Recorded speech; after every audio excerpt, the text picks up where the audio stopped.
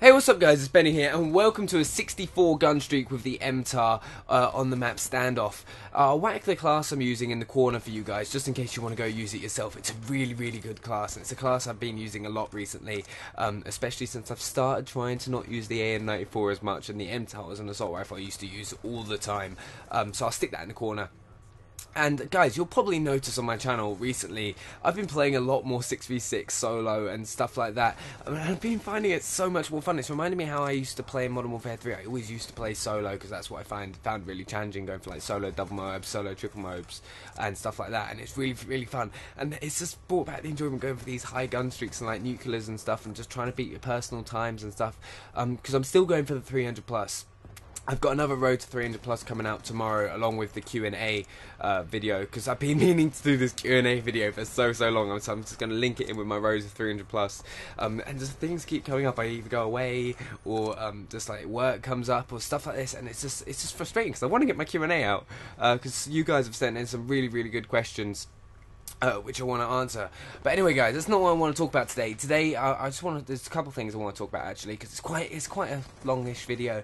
The first thing's a new series that I want to start working on, which is this guide video pretty much. It's like a map guide, how to play, because a lot of people always ask me for like tips and tricks and stuff, and I thought it'd be best if I go into like an in-depth guide sort of thing, like how I play each map, like how to play raid, go through opening rush routes, go how to play certain flags, which routes to take and stuff like that, because I think it'd be really interesting, especially if you're never too sure on how to play each individual map, how I play it. It's not the only way to play certain maps, but I find it works for me, so I'm going to be bringing that series. I'm going to be working on the weekend if you guys want it. It'll take quite a bit of time to do because I have to edit on all the maps and it'll take a lot of editing, but I think it'll be worth it because it'll definitely help a lot of you guys, especially. But I'm not sure which map to do first. I'll probably end up doing raid first because that's the map everyone really plays. It's the most played map, definitely for domination. And guys, I just kind of want to get into something that's like in my real life and stuff like this. It's like all my friends keep having to go at me for it, and I was just like, why do you have to keep doing this? Because I'm like one of the few guys who I know who doesn't drive, because I live in the central London. I always use like the tubes, buses and stuff like that, because I don't see the point in driving. And it's so damn expensive to park a car in central London. It's ridiculous, right? I could buy a house, well, not literally a house, but near enough, right? It's like £800 a month or something like that for parking, which is ridiculous. Like, I'm not going to be paying £800. It's like all my money. That's like all my money every month is just like go to my car park. So it's just the thing. But I kind of want to learn to drive, because guys, this is a big tip, because I have to carry my passport out with me when I go out, which is a big, trust me, bad thing to do. I've lost my passport a couple times actually, because when you're going out and stuff, you just don't know what's going to happen, and you're going to lose stuff. So definitely get your provisional. This is where I went wrong, alright, because I kind of want to start to learn to drive, because it's really cool. I think it's a really cool thing to do, and like I've done go-karting and stuff, and I've enjoyed that. So, but I know it's not supposed to be the same as go-karting. It's like a very naive look. It's like go-kart, yeah. Well, it kind of is if you get an automatic car. Like I actually have had a small go at driving a real car. I was at my cousin's in Kingston. And he was about to change up his car, so he was like, "Oh yeah, I'll teach you a little bit." Right, so he took me to this kind of abandoned car park, right, in the middle of nowhere. There was one car in it, okay? There was just this one car in this entire car park. Right, so I started going, right, the first attempt, right, he's like, okay, you just go through this, you like slowly go on the clutch as you go into gear and stuff like this. I have no idea what I'm doing. So I was just like, right, first time I stalled it, like simple, it just kind of juddered, right, it didn't go very well. Actually, that just reminded me, I once stuck my the car keys in my mum's car, right, because I was just like, I just wondered what it'd be like just to turn the engine on. Turn it on, I didn't realise it wasn't in gear, it was in gear or something, and it just lurched forward. I nearly slammed it into a tree, and I was like, like when I got back, it was like a millimetre away from the tree, which was really bad idea to do, because we were supposed to be putting our bags in. But anyway, back to this car park with my cousin.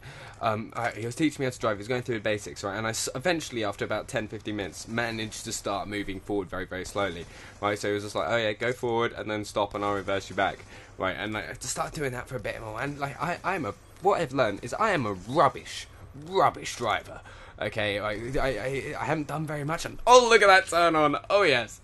But I can't drive to save my life. It's one of those skills that I think I'm going to have to learn to do at some point, because I want to do a road trip around America.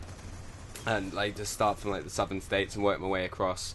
or something like that, because it's one of those things I've always had in my mind, because I used to watch this show on BBC with Fern Cotton and Reggie Yates, I think it's Reggie Yates, where they did a Road to Grand American. I've been fascinated with doing something like that ever since.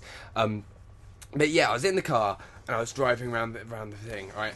And I somehow, I have no idea how, right? It's a giant car park. I kind of pretty much almost scratched the other car, right? I apparently missed it by about a millimeter, because I was driving as if I'm in the middle. You know, like, it's kind of deceiving because you're on one side of the car, right? And you're passing it on the left hand side, and my cousin just started going, "No, Ben, stop!" And I was just like, "Why? What's wrong?" It was so close, right? And I haven't got in a car since, just because I don't think it's a good idea. I think it'd be a danger to everyone on the road.